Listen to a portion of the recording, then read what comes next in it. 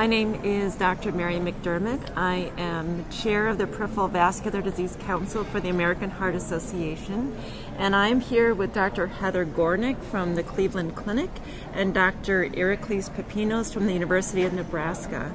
And we just came from a very exciting session on the contemporary management of peripheral arterial disease that Dr. Gornik and Dr. Pipinos spoke at and led, and I'm going to just be talking to each of them about their presentations. So starting with you, Dr. Gornik, you spoke about current management of patients with peripheral arterial disease, and I wondered if you could just summarize, when you treat your patients with peripheral arterial disease, what therapy do you ensure that they're on to prevent cardiovascular events? Well, I think a lot of it depends on what they're taking when they come to see me. And I think there are many patients, believe it or not, who come to see me for leg pain, and it's the first time anyone has really done an ABI and they're diagnosed de novo for peripheral artery disease. And on those patients, they'll probably leave my office on 3 medications. Definitely on an antiplatelet medication, usually aspirin, statin if there's no contraindication, and then most patients with claudication and PAD, I will try cilostazol. So they may leave my office on 3 medications. As we get to know each other over time and they come back and follow up, their medical program may be further fine-tuned. I may add an ACE inhibitor or ARB, but definitely statins, antiplatelet medications, and I do try cilostazol if they claudicate. And you mentioned the fact that many patients with peripheral arterial disease are not necessarily on the optimal therapy to prevent cardiovascular events. Why do you think that is? Well, I think it's a combination of factors. I think, unfortunately, PAD is a bit of an orphan disease. I talked about that a little bit this morning. In the cardiovascular community, even in the Heart Association, I think we've always been very focused on coronary heart disease, stroke, and now are really just recognizing PAD as a 3rd or 4th member of the atherosclerotic triumvirate that causes a lot of disease. So I think there's under recognition among healthcare providers.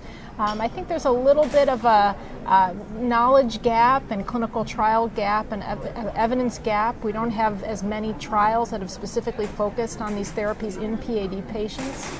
I do think things are getting better over time, but I think there's still a lot of work to do.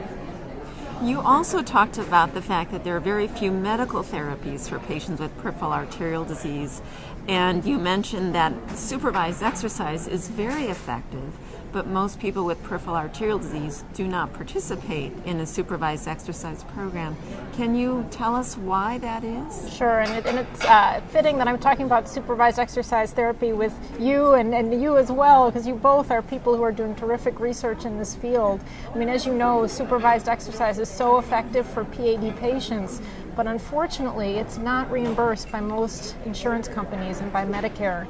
And for that reason, as you both know, it's not available to most of our patients. I often try to get around this. If my PAD patients also have coronary disease and angina, I'll call the rehab and ask that the program be tailored to claudication or PAD, but it really is a challenge.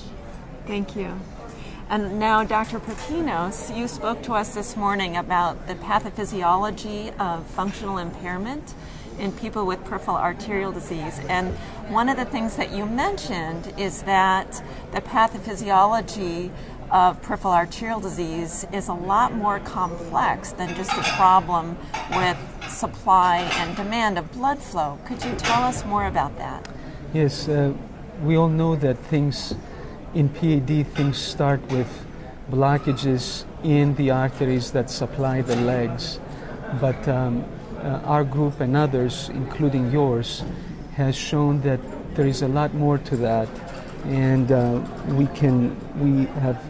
we are trying to understand what happens in these patients and essentially answer the question, when a leg over time, sometimes many years, sees very low blood flow, what happens to the ischemic limb and its components? And I think our group, the findings of our group are demonstrating that every tissue in the ischemic limb accumulates damage over time.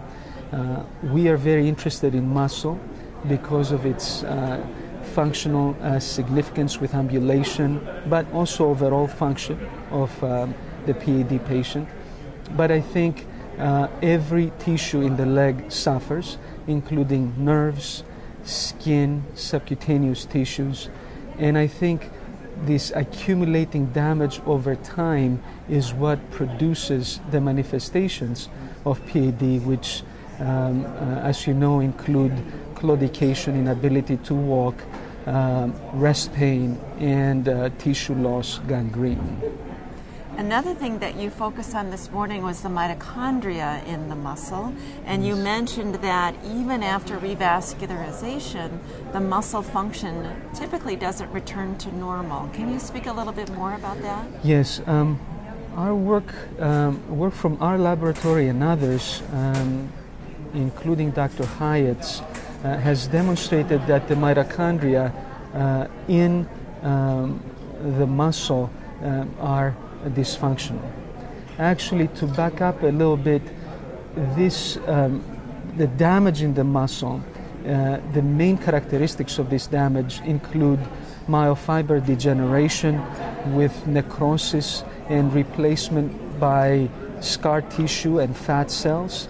And in terms of its biochemistry, there is evidence of significant mitochondrial dysfunction, evidence of oxidative damage, and evidence of inflammation.